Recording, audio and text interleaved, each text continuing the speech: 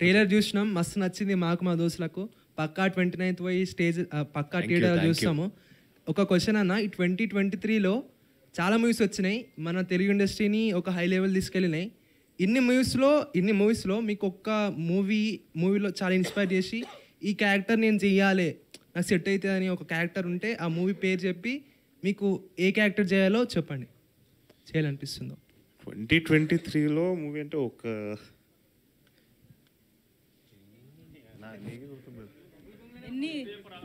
నాకు తెలిసి బబుల్ గమ్లో ఉండే క్యారెక్టర్ చేయాలంట నేను, ఆదిగా. అంతే, అంటే యూత్ ఓరియంటెడ్ మూవీనే మీకు ఇష్టం అంటారు? అంతే, యూత్ ఓరియంటెడ్ కదా, ఎనీ క్యారెక్టర్. అంటే నేను ప్రీవియస్ బ్యాక్ అంటున్నా, ఈ మూవీ కాకుండా లైక్ KGF ఉంది, RRR ఉంది, కాంతారా ఉంది, అన్న మూవీ కూడా ఉంది, చాలా మూవీస్ ఉన్నాయి కదా రీసెంట్గా వచ్చినాయి, మస్తు అన్ని బాగున్నాయి. మీకు ఒక్క క్యారెక్టర్ నచ్చిన మూవీ క్యారెక్టర్ చెప్పి ఎందుకు చేయాలనిపిస్తుందో చెప్పండి, మీకు సెట్ అయ్యేది. యానిమల్ బాగుంటుంది. యానిమల్ నాకు సెట్ అవుతుంది నేను చెప్పలేను, బట్ అది నాకు చేయాలని అనిపిస్తుంది. కానీ స్మాల్ యానిమల్, ఇందులో ఫైర్, అందులో wild. Yeah, next Roshan, music director Sricharan. Sir, మీరు ఎప్పుడైనా ఎవరైనా అమ్మాయి కోసం అనవసరంగా డబ్బులు ఖర్చు పెట్టినట్టు అనిపించిన, మీన్ వేస్ట్ చేసినట్టు? గట్టిగా ఎవరైనా అమ్మాయి కోసం అనవసరంగా మనీ ఖర్చు చేశారా, మీన్ వేస్ట్ చేశారా? అంటే వైజాగ్ బీచ్లో ఉన్నప్పుడు అలా అనిపించదు, కానీ అసలు అలా అనిపించదు. మీరు తన కోసం ఏమైనా పాట పాడారా, లైక్ నన్ను ఊహించుకొని ఎప్పుడైనా? బోల్డ్ పాటలు పాడారు, చాలా మంది పాడారు. Thank you sir. ఇప్పుడు ఏంటి, ఆవిడ పాట పాడాలేమో అందుకనే టాపిక్ ఎత్తారు. అసలు నాకన్నా అమేజింగ్ సింగర్ రవికాంత్ పేరేపు. అసలు డైరెక్టర్ పాడితే కిక్ వేరేగా ఉంటుంది. అలా ఈ సినిమాకి ఓన్లీ డైరెక్టర్ నేను. అరే పాడరా, just one line sir, just one line. నేను పాడలేను, నాకైతే ఒంట్లో బాగలేదు, గిటార్ లేకపోతే పాడలేం. డైరెక్టర్ ఓకే, డైరెక్టర్ రవికాంత్ చెప్పండి sir. Apart from all this ban హమీ on this occasion, ఇప్పుడు నార్మల్గా ఒక డైరెక్టర్కి ఇందులో ఛాలెంజ్ ఏంటంటే, ఒక పాపులర్ స్టార్ ఇమేజ్ ఉన్న ఫ్యామిలీ నుంచి వచ్చిన అబ్బాయిని హీరోగా పెట్టి చేసేటప్పుడు, unless and until the director is able to convince him to the limitation of that character, వాళ్ళకి అది దాటి ఉంటుంది పాపులారిటీ బయట. సుమ కొడుకు, రాజీవ్ కనకాల కొడుకు, ఇవన్నీ కూడా. What is your challenge in containing him to the character apart from the stardom he had already had from his family backdrop? Right, అంటే దేర్ వాజ్ నో ఛాలెంజ్ అండి ఆనెస్ట్లీ, బికాజ్ ఫస్ట్ నేను cinema చేస్తున్నప్పుడే I know what I'm getting in to. నాకు ఒక responsibility ఉండే, because సుమా గారు అబ్బాయి and one of the finest actors we have of Telugu cinema Rajiv Kanakala గారు, వాళ్ళిద్దరు అబ్బాయి అంటే ఆబ్వియస్లీ ఆ ప్రెషర్ నాకు ఎవరు ఇవ్వలే, కానీ ఆ రెస్పాన్సిబిలిటీ నేనే తీసుకున్నా. అది మీదే రెస్పాన్సిబిలిటీ, వాళ్ళేం ప్రెషర్ ఇచ్చేది. సో రోషన్ అడ్వాంటేజ్ ఏంటంటే, రోషన్ అసలు ఏం బ్యాగేజ్ క్యారీ చేయలేదు. రోషన్ చాలా బాగా అర్థం చేసుకున్నాడు క్యారెక్టర్ని. సో నేను కంటైన్ చేయాల్సిన అవసరం పెద్దగా పడలే. There was no challenge Roshan contain చేయడం. How he could present himself, ఒక రోషన్ గాను లేకపోతే ఆది గాను కనిపించడానికి, ఆ హ్యాంగ్ ఓవర్ లేకుండా చేయడానికి తను ఏం ప్రయత్నం చేశాడు? What was your observation on him? తనది చాలా బ్యూటిఫుల్ ప్రాసెస్ అండి. I think very unique. చాలా కొంతమందికి ఉంటుంది ఆ ప్రాసెస్. అతనికి ఒక ప్లేలిస్ట్ ఉంటుంది. అతను క్యారెక్టర్లోకి సీన్లోకి వెళ్ళడానికి ఉన్నప్పుడు ఒక హాఫ్ అన్ అవర్ ముందు నుంచి ఆ మ్యూజిక్ వింటూ ఉంటాడు. And he's very composed, he's very quiet com confidence ఉంటుంది కదా అలా కంటైన్ చేసి లోపల. సో అది రైట్ టైంలో ఎక్స్ప్లోర్ అయినప్పుడు దాని వాల్యూ ఉంటుంది. ఊరికే just all over the place మనం కాన్ఫిడెంట్ మాటలు మాట్లాడితే దానికి ఉపయోగం ఉండదు. సో రైట్ టైంలో ఛానల్ చేశాడు Roshan. So I think that way he carried himself, he presented himself. నేను జస్ట్ డైరెక్ట్ చేయాల్సి వచ్చింది అంతే. Very nice. శ్రీచరణ్ వైజాగ్ నుంచి ఒక స్మాల్ టైడ్ లాగా వచ్చి ఇక్కడ వాషన్లో తయారయ్యావు ఇక్కడ నువ్వు, right? But so high expectations, ఇది లవ్ స్టోరీ ఫిల్మ్ కాబట్టి more the onus on the shoulders of a music director. నువ్వు how could you really reach that?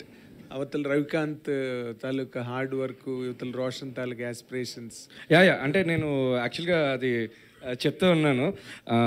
చాలా మూవీస్ నేను పనిచేసినవి ఎక్కువ డెబ్యూటెంట్ డైరెక్టర్స్ తోటి అలా చేశాను. సో ఫస్ట్ నుంచి నాకు ఈ ప్రెషర్ అలవాటు. ఓకే. సో ఎవరైనా చిన్న సినిమా అనే లోపల అది పెద్ద సినిమా అయిపోయింది. ఏ సినిమా నా క్షణం నుంచి నాకు అదే అయింది. సో ఈ హోల్ ప్రాసెస్లోని ప్రెషర్ లేకపోతే ప్రెషర్ ఫీల్ అవ్వడం అన్నది స్టార్ట్ అయింది నాకు. So this has become like very normal. And especially when we are giving it out like this, director and music director of these movies, and we are again coming with our third collaboration, అంటే అది extreme confidence తోటే వస్తున్నాం. ఎందుకంటే ఆ confidence కూడా మాకు sync మరి వైజాగ్ గాలో ఏంటో తెలియదు కానీ అలా అని చెప్పి అంత ఈజీగా it's not easy also to work. He's got his own thought process, I have my own thought process. రెండు కలిసి ఒక మ్యాజిక్ క్రియేట్ అయినప్పుడు దట్స్ బ్యూటిఫుల్ అండి. సో బబుల్ గమ్ అలాగే క్రియేట్ అయింది each and every song. And background స్కోర్కి వస్తే కరెక్ట్గా 10 రోజుల్లోనే దుమ్ము లేపేసాం. సో డైరెక్టర్ గారు ఇక్కడ డైరెక్టర్ గారు రవి గారు డైరెక్టర్ అయితే నాదొక క్వశ్చన్. బేసిక్గా రీసెంట్గా వస్తున్న యూత్ మూవీస్లో లేడీస్ని హీరోయిన్స్ నెగిటివ్ చూపిస్తే మూవీస్ పీక్స్కి వెళ్తున్నాయి. సో ఈ మూవీలో కూడా కొంచెం ఆ టచ్ కనిపిస్తుంది మాకు. సో హీరోయిన్ క్యారెక్టర్ ఎలా ఉండబోతుంది? అంటే రివెంజ్ విలన్ మీద హీరోయిన్ మీద. అది మీరు సినిమా చూడాలండి డెఫినెట్లీ. సో ఇది కూడా ఇంచుమించు అలాగే అనిపిస్తుంది అనుకోవచ్చా? మీరు సినిమా చూడండి, నేనేం చెప్పలేను. ఎందుకంటే మేము ట్రైలర్ కట్ చేసిందే ఆ క్యూరియాసిటీ జనరేట్ చేయడానికి. సో అది చెప్పేస్తే కిక్ లేదు. So December 29th. Super. Last 2 questions తో క్లోజ్ చేద్దాము ప్లీజ్.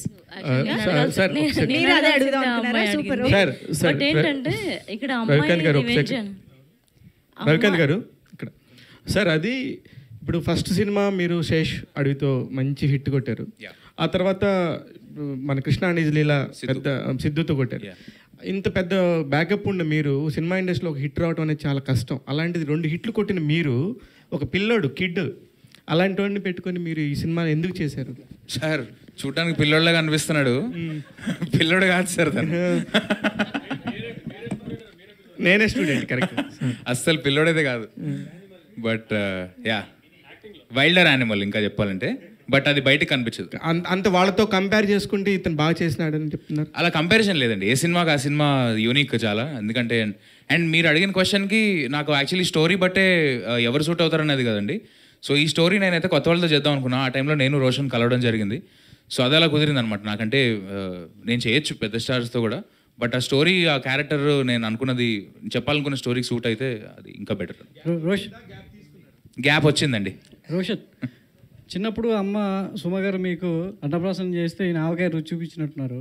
సో ఏంటి అసలు అది ఆ ఈజీ ఏంటి? ఆ ట్రైలర్లో చూస్తే సినిమా చూడాలనే క్యూరియాసిటీతో అసలు వాళ్ళ బ్యాకప్ సంబంధం లేదు. సుమ గారు రాజీవ్ గారితో పక్కన పెడితే ఒక యంగ్ కుర్రాడు ఇండస్ట్రీలోకి అడుగు పెడితే ఎలా ఉంటుందో అలా ట్రైలర్ కావచ్చు, సినిమా చూడాలనే క్యూరియాసిటీ కనిపించింది. సో ఏంటి ఈ సినిమా చేయాలనే కాన్ఫిడెన్స్ నీకు ఎలా వచ్చింది? సో ఈ సినిమా కోసం ఎలా కష్టపడ్డావు? సార్ ఏం లేదు సార్, అంటే కాన్ఫిడెన్స్ అంటే సినిమా చేయాలని ఎప్పటి నుంచి ఆశ ఉండింది. సో ఆ కోరికతోనే కాన్ఫిడెన్స్ వచ్చిందంట నేను. బట్ అంటే కష్టపడడం అనేది పెద్దగా పెట్టలేదు సార్ రవి నన్ను. అంటే చాలా ఈజీగా జరిగిపోయింది. బికాజ్ ఇద్దరం ప్రాపర్గా రిహర్సల్స్ పెట్టుకున్నాము. ఈ సీన్ ఇలా చేద్దాం, అనన్య, నేను, కిరణ్, మాన్స్ అందరం కలిసి వర్క్షాప్ చేసాం. కాబట్టి పెద్దగా కష్టమైతే ఏం అనిపించలేదు. బికాజ్ ఆ కమ్యూనికేషన్ ఉండేది మాకు. అండ్ రవి ఆ స్పేస్ ఇచ్చాడు కాబట్టి చాలా ఈజీగా జరిగిపోయింది అదంతా కూడా. డైరెక్టర్ గారు, ఈ సినిమా చూస్తే మీ రియల్ లైఫ్లో ఎవరో అమ్మాయి ఉన్నట్టు అనిపిస్తుంది, అంత ఇంటెన్సిటీ. మీరు ఒక డైలాగ్ కూడా చెప్పారు, ఒకటి గుర్తుపెట్టుకో, ఒక రోజు వస్తుంది నువ్వు కళ్ళు మూసుకున్నా కనబడతాను, చెవులు మూసుకున్నా వినపడతాను అని గట్టిగా చెప్తున్నారు. అవును సార్. అమ్మాయి ఇక్కడ అమ్మాయా వైజాగ్ అమ్మాయి అండి? అమ్మాయి కాదు సార్, అది ఇన్ జనరల్ అంటే లైఫ్ని నేను చూసే అప్రోచ్ సార్, నేను చూసే విధానం అంతే. అది అంటే అమ్మాయిలు కానీ ఒక మనిషికి లిమిట్ చేసే అంత ఈజీ కాదు, అది చాలా పెద్దది. ఇంకా హాయ్ రోషన్.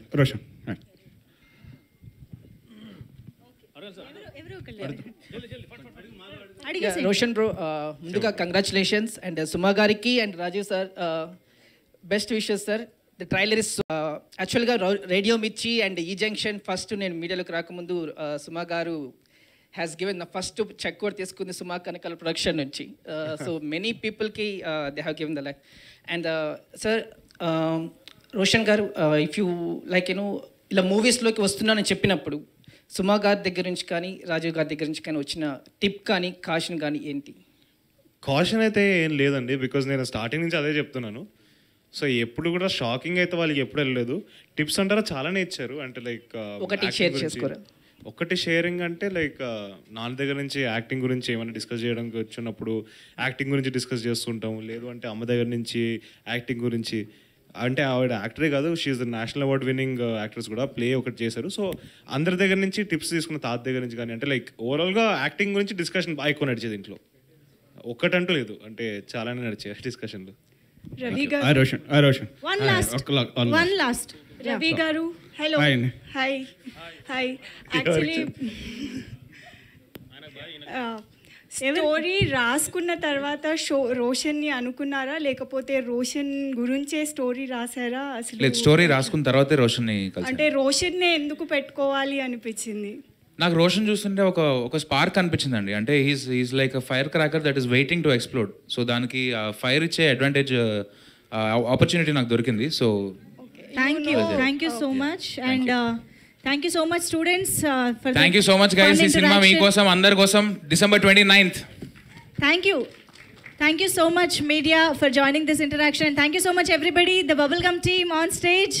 Bubblegum trailer అయితే అసలు నెక్స్ట్ లెవెల్లో ఉంది, అదిరిపోయింది. December 29th థియేటర్స్లో కలిసి వెళ్ళి చూసి ఎంజాయ్ చేద్దాము. థియేటర్స్లో 29th నుంచి మన